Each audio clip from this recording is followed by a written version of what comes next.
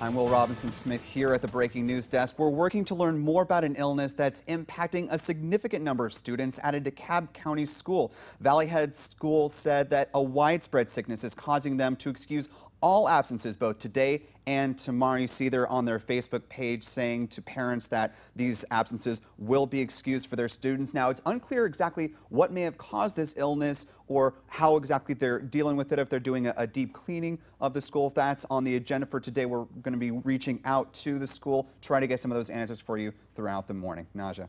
All right.